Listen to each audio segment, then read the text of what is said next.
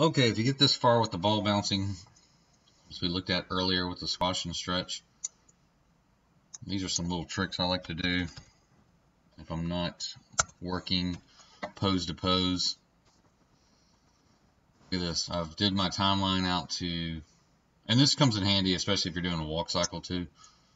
I think you've got your cycle here, but it ends at frame 24, and then everything kind of stops there. So I want to kind of, you could start doing your pose to pose, which we'll do in the next one, but right now I'm just going to show you how to kind of go ahead and make this loop cycle. And there's some fun ways you can kind of animate it along a path. It's a little tricky, but little tricks here. So in this graph editor,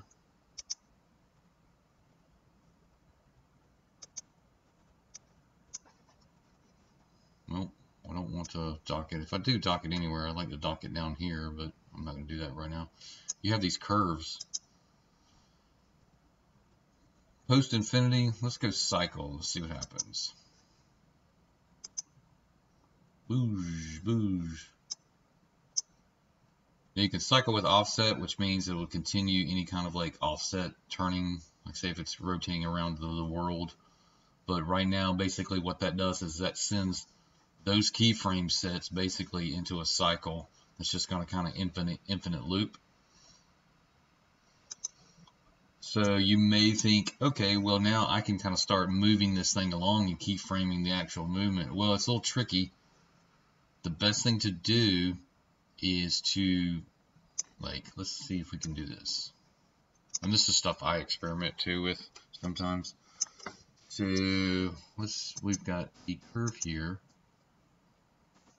And if you've looked at the animating the camera on the motion path, you can actually constrain this to the actual motion path, maybe make it go around 120 times, and then we'll loop back around. So let's try to motion path constrain this to the actual circle.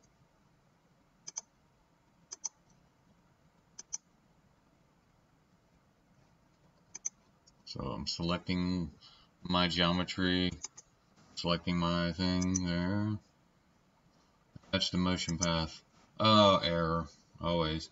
Now you're gonna see this because it's kind of a little trick I found.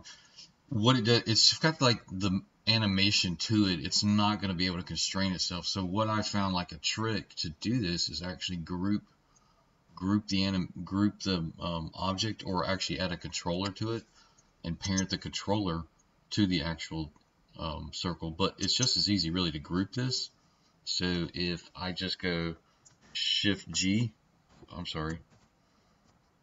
Control G, now I've actually made a group of this. So then I will actually constrain the group to the actual motion path, not the actual piece of geometry. So let's see if this works. There we go. Boing, boing, boing. And now you can start kind of actually tweaking it a bit. It obviously looks like it's not, there's no rotation on it, stuff like that. So this is why this is kind of may work for some. Plus it stopped right there. And you remember on the camera, the animation tutorial, you can go in your animation graph editor.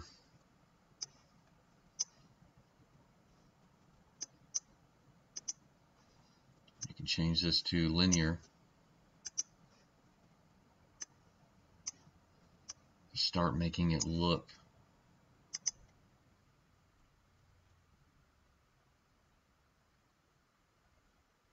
still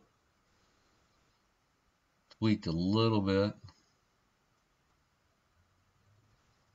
So this is a method you can kind of mess around with, and now you can kind of start messing with the motion path a little bit. You want to go in the group here.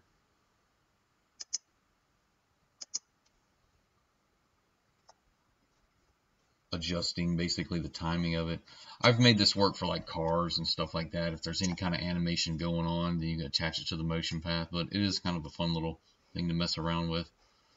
So taking it back, So let me just start over on a new tutorial, particularly on kind of moving it forward and kind of up, kind of pose to pose, because I need to bring an image in. But yeah, so this is kind of a little trick I have found that may work using the cycle offset and the cycle in the curves. If you've Googled any kind of walk cycle, creating a walk cycle in Maya, you'll probably see someone do this. So it's something good to keep an eye on there, or kind of understand these pre-infinity and these post-infinities curves within the animation graph editor.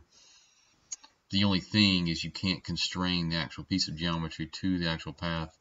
Let me try it real quick, backing it up and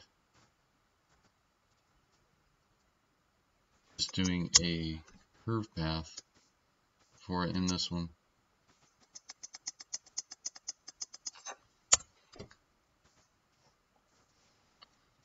Control G, grouped it out, grouped to this. Oh yeah. Boing. So see the way it's trying to find its skipping a little bit. It's trying to catch up with the time slider, which in terms of that, you can actually kind of like keyframe it out a little bit more, like maybe 500 frames, and then make your, let's go 500. So Control G,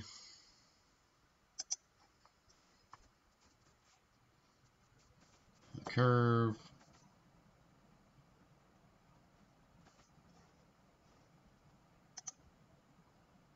Oh yeah, that looks a lot better. So it's just a matter of basically tweaking your path to your time loop, especially whatever kind of animation is going on.